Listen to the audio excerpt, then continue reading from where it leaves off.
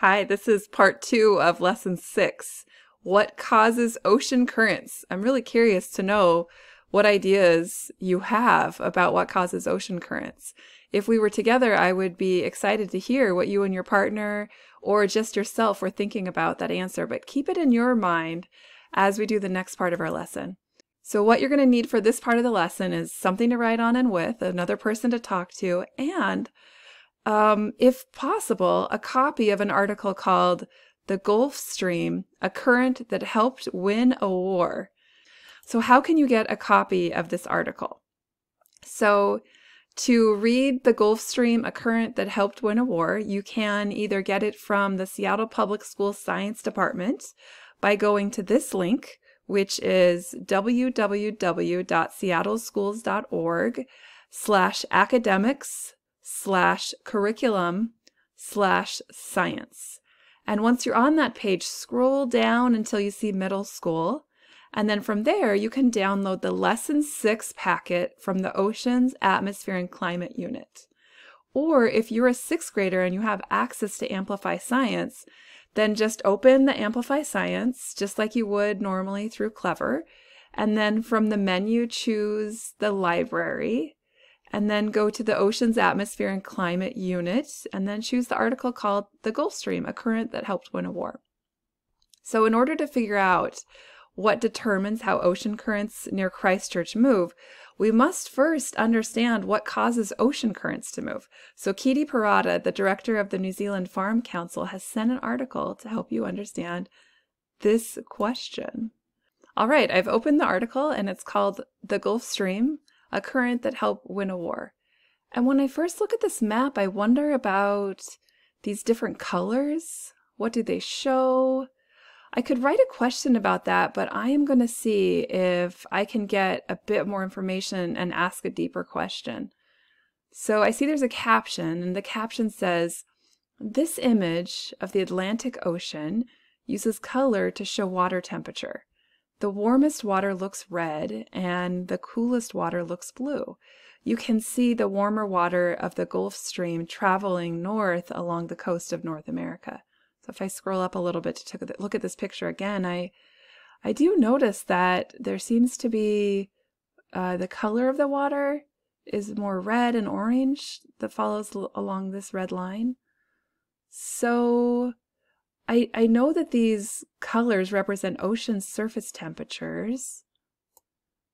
And so I wonder how the Gulf Stream affects ocean surface temperature. So I'll record a question about that. So maybe I'll just click here and I can write a question here. So I wrote my question in that box, and if you're using a paper copy of this article, then you can just write down some of your ideas. Or if you're just reading along with me instead of having an article in front of you, then just jot down some of your thoughts as we're reading on a piece of paper. So let's keep going down. And let's read the first paragraph. It says, let me move my picture a little bit. "Can you believe that an ocean current may have helped the United States become the United States? Before the Revolutionary War, Benjamin Franklin, you may know him as one of the founders of our country, and his cousin mapped a strong current called the Gulf Stream, which flows north along the east coast of the United States." So right away, I have a couple questions. I'm wondering, how could an ocean current help win a war? So I have a question about that, but I want my question to go a little deeper than that, so I'm going to keep reading just to see if there's some more things that I could wonder about. Okay, so starting with this sentence, understanding. "Understanding where the Gulf Stream flows was helpful for sailors coming and going from the East Coast ports, because ships that sailed in the same direction as the Gulf Stream or cut straight across it could go faster than ships that tried to sail against it. Some people have even claimed that this knowledge of the Gulf Stream might have helped America win the Revolutionary War, because American ships were able to travel around the area more quickly than British ships." So after reading the rest of that paragraph, it seems like the sailors that used this current to increase their speed and make the trip go faster because they understood a little bit more about the currents than other people. So this was a long time ago, So I wonder if sailors today still use the same Gulf Current to travel faster. And so I might highlight where it says ships were able to travel around the area more quickly and make a note and ask my question. Do sailors today use the Gulf Current to go faster? Okay, let's save that. All right, let's keep reading. Oh, so here's what kind of looks like an antique map. The caption says, Benjamin Franklin and his cousin made the first maps of the Gulf Stream.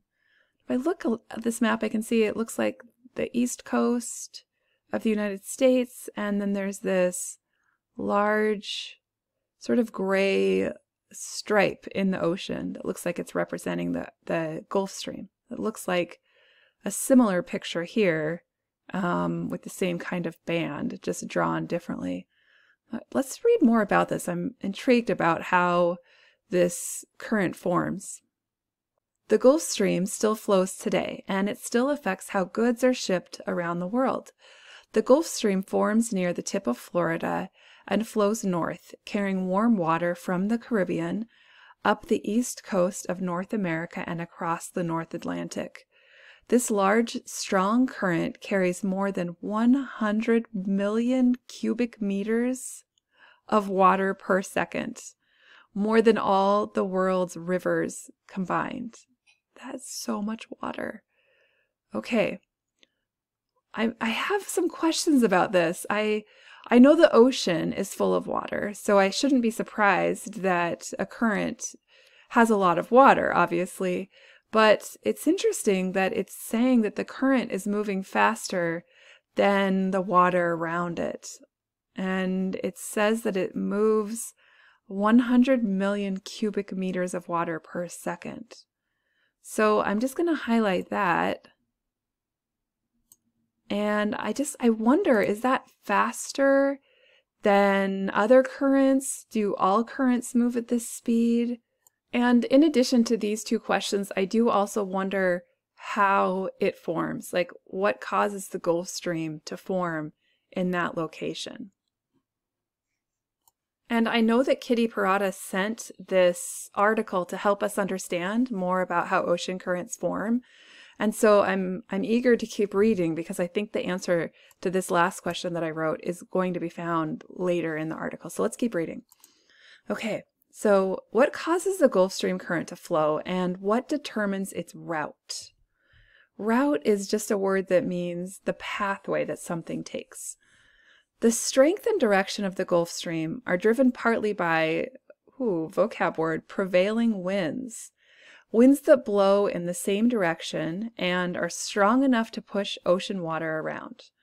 So let's pause for just a moment and let's take a look at this vocabulary word that we just learned from the article. Prevailing winds are winds that move in one direction and are strong enough to push ocean currents. So that's an important vocab word for us to remember as we're trying to understand how ocean currents form. All right, so let's keep reading. Okay, prevailing winds near the equator blow from east to west across the ocean. Prevailing winds farther north and south blow in the opposite direction. They blow from west to east. Another factor that affects the direction of the Gulf Stream and other ocean currents is the location of the continents. When a current hits a continent, it is redirected to follow the coastline. So here's the picture that we were looking at the beginning of our lesson. And now this is a little different. It shows major ocean currents and prevailing winds.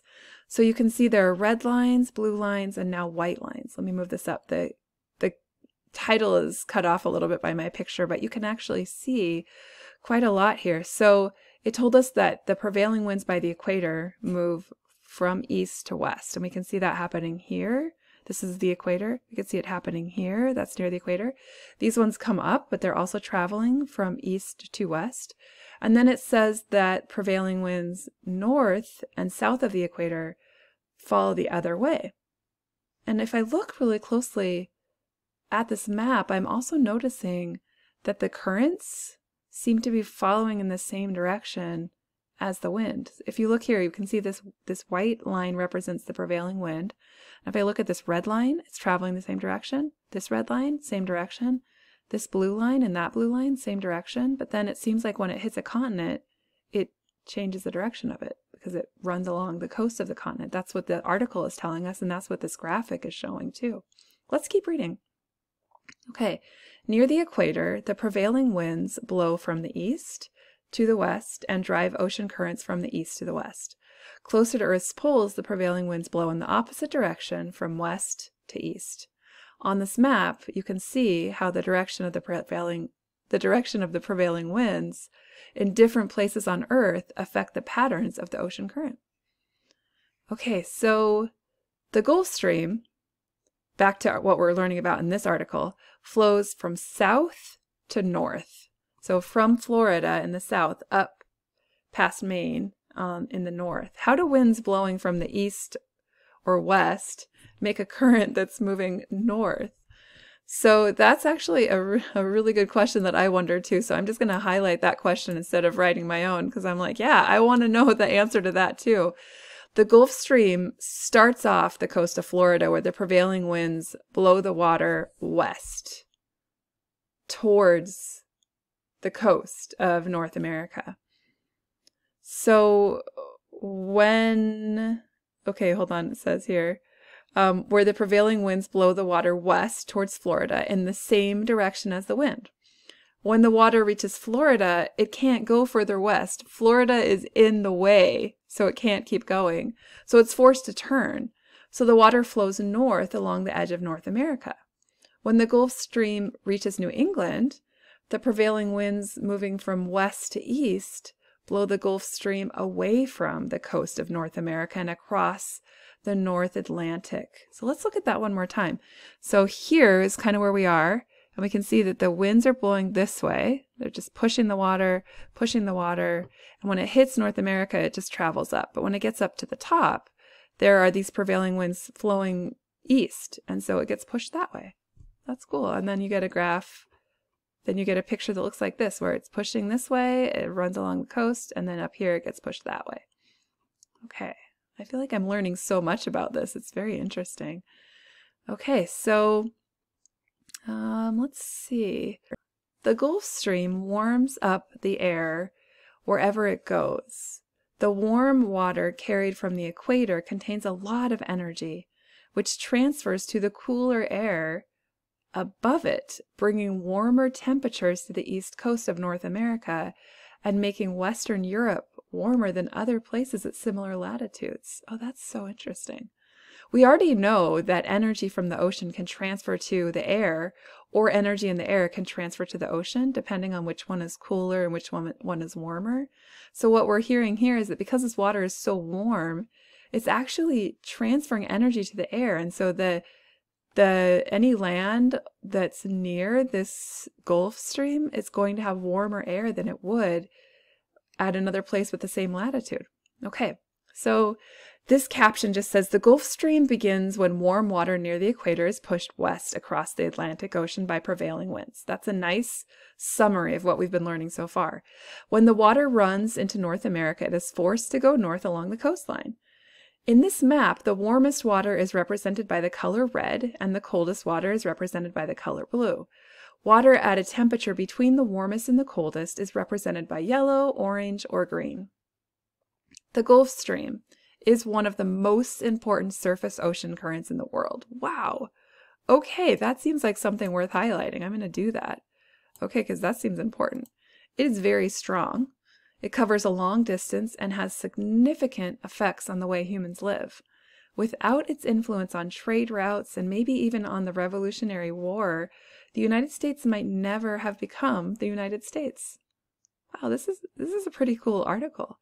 Okay, so there was one other vocab word that popped up besides prevailing winds, and that vocab word is continents. And I think you probably already know what that word means, but let's just go ahead and review it. It's just any of Earth's main continuous areas of land, such as Africa, Asia, North or South America, any of those continents.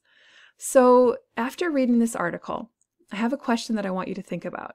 I want you to discuss it with someone if you can, or jot down some of your ideas about it. But after reading this article, how could you answer this question now? What determines how ocean currents move?